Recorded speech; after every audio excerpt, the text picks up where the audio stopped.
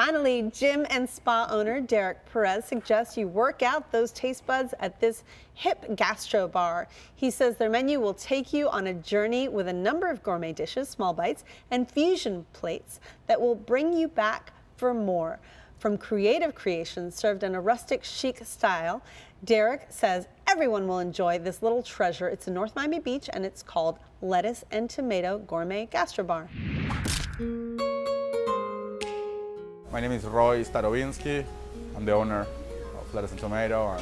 We're a family restaurant. I'd like to think we're a gourmet family restaurant. We pay attention to food, pay attention to detail. It's a fusion restaurant. We like to cook food from all over the world, different types of cuisines. Mainly we have obviously Latin food. I'm Argentinian, but a lot of French influence, a lot of Spanish influence, some Peruvian, raw bar with sushi, so Japanese as well. But we don't close the doors for anything. One of our best sellers are the steam buns. Even though it's, let's say, a Japanese traditional dish, we can make it our own. Let's say with our braised short rib, we break it down and put it on top of the buns. So we try to play around with those. I used to be a waiter many years, and I remember I had to repeat the same questions to all my customers, like, do you want lettuce and tomato on your sandwich? Do you want lettuce and tomato on your food? And that frustrated me. So I said, when I open my own restaurant, it'll be called Lettuce and Tomato.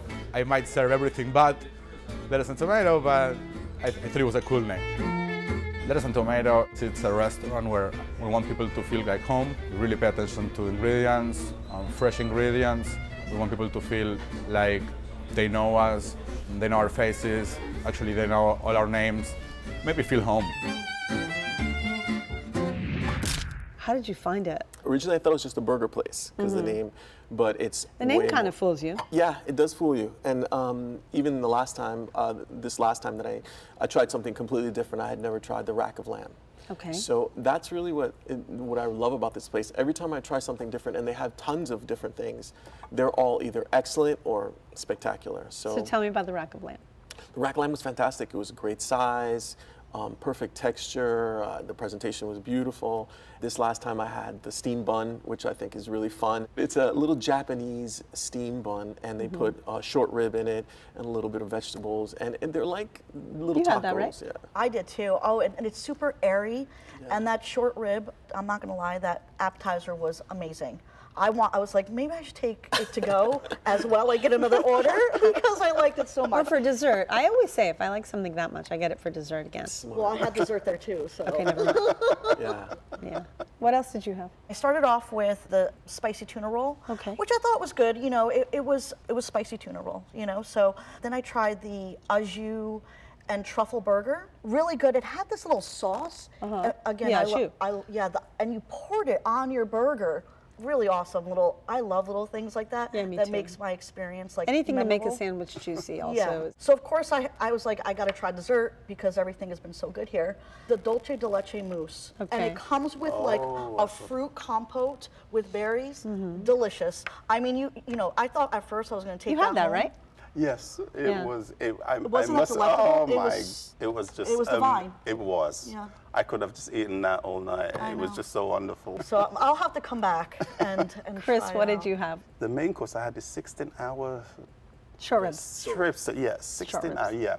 And again, I mean, maybe I'm just not used to eating steaks in America, but I mean, I just thought that was amazing because I didn't even need my knife. I mean, I just took my fork and just literally cut it.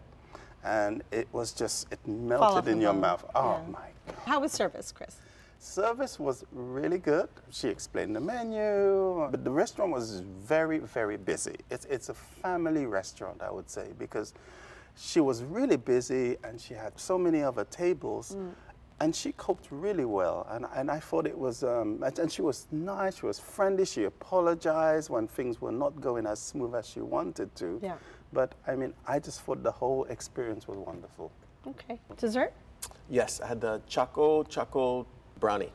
Choco brownie, okay. Choco brownie, yes. They tell me that it was made by the mother, so I'm not sure. It was delicious. You better have liked it, in other words. Yeah, it was delicious, but they say it's made by in-house, the mother, so it was fantastic, rich, creamy, cool, warm, everything you want out of a brownie. No doubt, But no doubt. I want to say something, though. I mean, my mother always said to me, when you order a meal always have some kind of vegetable or something. And for the name lettuce and tomatoes, maybe I was thinking, you know what, they'll give you a side order of lettuce and tomatoes or a little vegetable, because my steak, it was just literally steak and potato. Yeah. But other than that, I mean, I thought it was just amazing. Did anybody Really. have drinks? Yes. I did. I had the red wine sangria. Oh, I did that's that angry. too. It was, yes, the Oh, waitress was my recommended the red wine sangria, so I did it.